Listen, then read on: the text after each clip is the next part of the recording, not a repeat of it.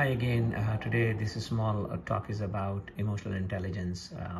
Whoever works in an ICU, time and time again has to face situation where he has to really arm himself or herself with this emotional intelligence.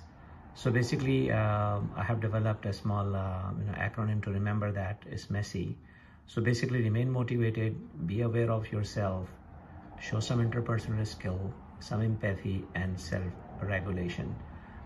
So this is basically the rules of emotional intelligence, and we all need that.